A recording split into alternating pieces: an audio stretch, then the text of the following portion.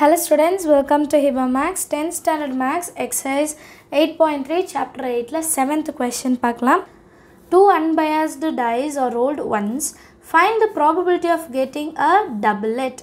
Doublet na enna equal number on the both dice. ரெண்டு diceலமே ஒரே number. இப்போ first die-ல 1 வந்தா second die-ல 1 அந்த மாதிரி. Second, the product as a prime number. ரெண்டு diceல வந்த நம்பரை மல்டிபிள் பண்ணனும். ப்ராடக்ட்னா என்னது? மல்டிபிள் பண்ணா எனக்கு prime number கிடைக்கணும். அடுத்து sum as the prime number. ரெண்டு நம்பரையும் ஆட் பண்ணா எனக்கு வந்து prime number கிடைக்கணும். நாலாவது question, the sum as 1. So ரெண்டு நம்பரையும் ஆட் பண்ணால் எனக்கு 1 கிடைக்கணும். இதுதான் நம்மளுக்கு கேட்டிருக்க கொஷின். ஸோ இதுக்கு முதல்ல சாம்பிள் ஸ்பேஸ் எழுதணும். ரெண்டு அன்பயாஸ்டு டைஸ்னா 1,1, 1,2, 1,3, 1,4, 1,5, 1,6. இதே மாதிரி 2,1, 3,1, 4,1, 5,1, 6,1 வரைக்கும் ஃபுல்லாக எழுதிடணும். So 6 into 6, 36. N of S எவ்வளோ? 36. இப்போ ஃபஸ்ட்டு கொஷின் பார்க்கலாம். First question பாருங்க, let A be the event of getting doublet. இதுதான் first question. Doubletனா என்ன சொல்லிருந்தேன்? ரெண்டு டைஸ்லயே ஒரே நம்பர். அப்போ 1,1, 2,2, 3,3, 4,4, 5,5, 6,6. இவ்வளோதான் பாசிபிள், ஒரே நம்பர் வர்றது. ஸோ மொத்தம் எத்தனை இருக்குன்னா 6 இருக்கு. N of A வந்து 6. அப்போ P of A எவ்வளோ இருக்கும்?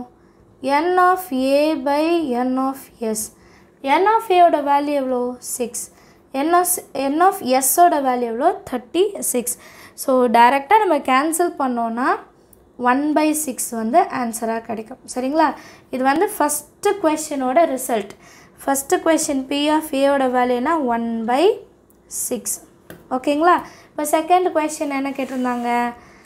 The product as a prime number. எழுதிக்கலாமா?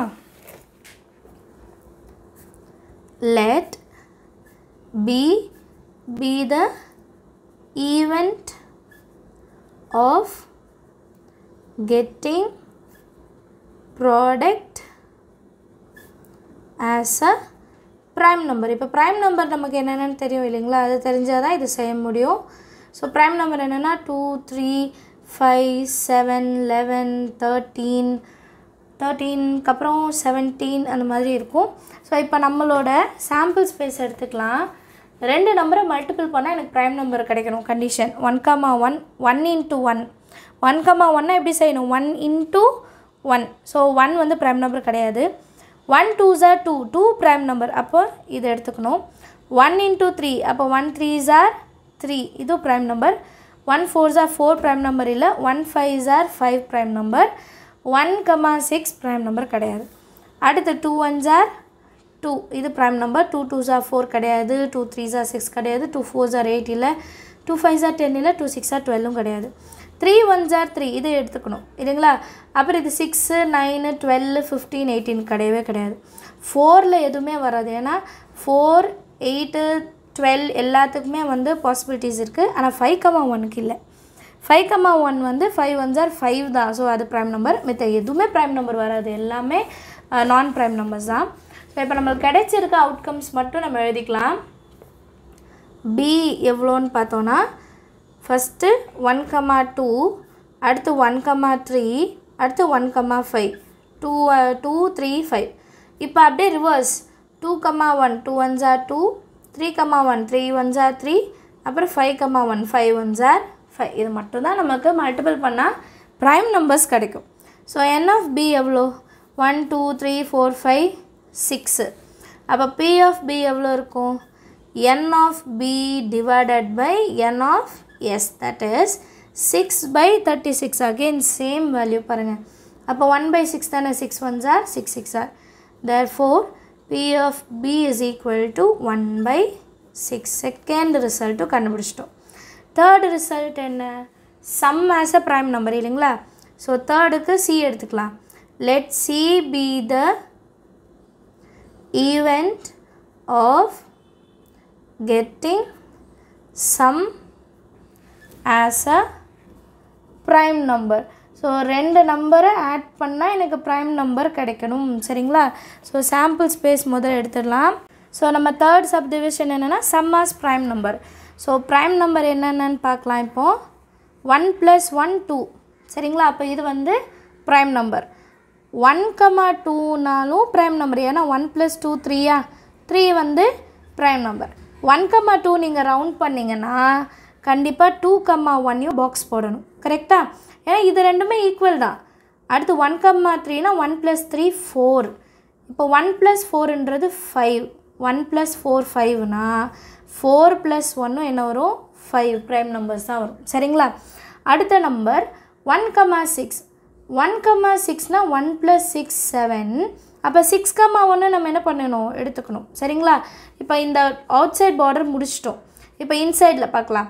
2 + 2 4 வராது. 2 + 3 5. 5 இஸ் அ ப்ரைம் நம்பர். அப்போ கண்டிப்பாக இது எடுக்கணும்.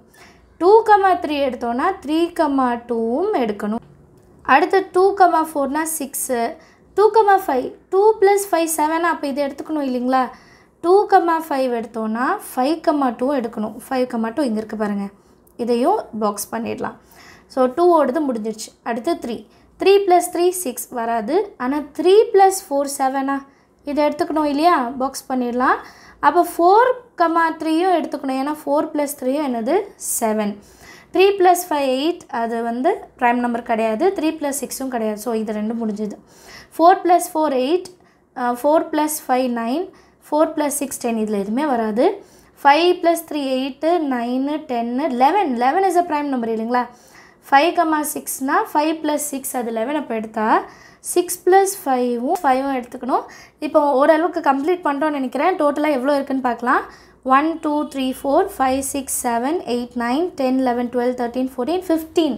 மொத்தம் 15 பாசிபிலிட்டிஸ் கிடச்சிருக்கு. நான் சைடில் இது எழுதிக்கிறேன். ஸோ அங்கே பாக்ஸ் பண்ணதெல்லாம் நான் தனியாக எடுத்து எழுதி வச்சுருக்கேன். இப்போ டோட்டலாக எவ்வளோ இருந்தது? 15 இருந்ததா?